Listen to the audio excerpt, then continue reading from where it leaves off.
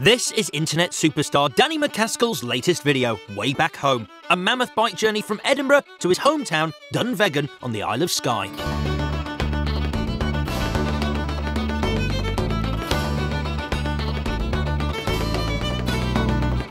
We were very lucky to get to ride on Edinburgh Castle. It's probably one of the coolest locations I rode on in the video as well. It was amazing to be riding on something I'd seen in my city.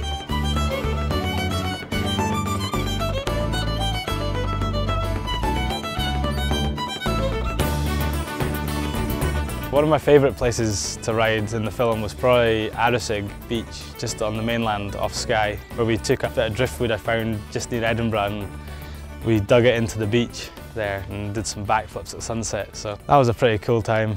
But just generally the whole trip was amazing. And if you think the stunts look dangerous, well, that's because they are. I've had quite a few injuries over my career. I've broken both my feet a few times, got a pin in my wrist, and I broke my collarbone 3 times in a row last year, which wasn't so good. But yeah, injuries are all part of riding, and if you were scared of getting injured, then you wouldn't do the tricks in the first place.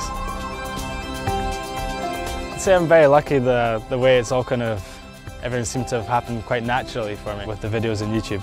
It's quite an amazing experience being able to travel the world. I end up in quite a few positions throughout the year where I sort of have a stop and think to myself, like, how did I get here? So yeah, very lucky.